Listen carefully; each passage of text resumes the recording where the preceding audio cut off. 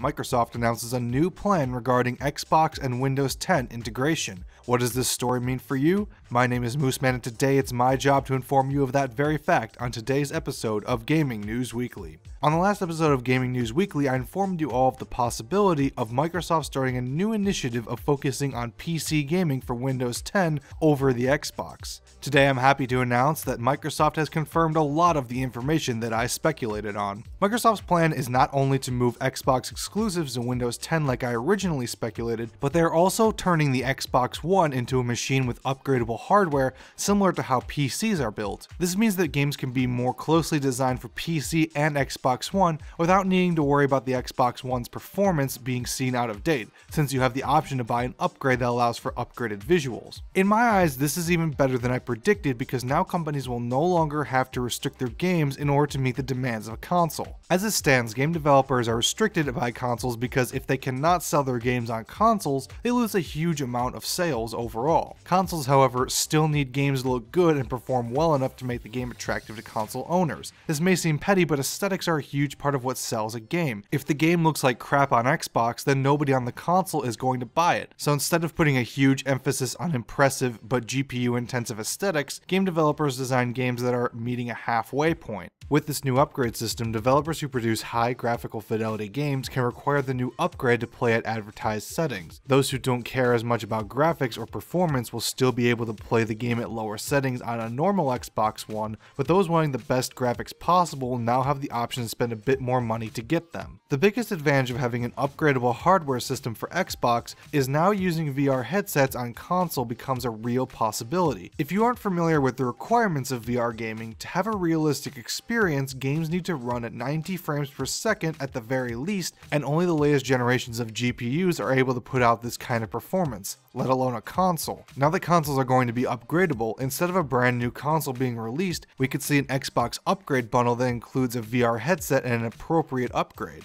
This has been a growing question in people's minds as VR looks to enter the consumer market this summer. Everyone has known since launch that both Xbox One and PS4 are underpowered compared to PC, but now Xbox has created a way to push the console's limitations further to the point where VR gaming on the console is a very real possibility. I also mentioned in the last video that Xbox One exclusives were being moved to PC, and currently the only one that has been officially confirmed was Forza 6, but a special PC free-to-play version called Forza 6 Apex. There isn't much more information on what kind of business model Apex will have, however, there has been confirmation that the release will be designed to introduce Forza to the PC market, meaning that it may be an entirely free game used for promotional value. The features of the game are pretty limited. There's no multiplayer, no wheel support, and limited cars, meaning that the game is more like a demo than anything else. All future Forza games will also have a PC release, so it's not entirely far-fetched to think that Microsoft is using Apex as their way to get as many people as possible to adopt both Forza and Windows 10 ASAP. This release is slated for spring, so expect to see a review on this channel when it does happen.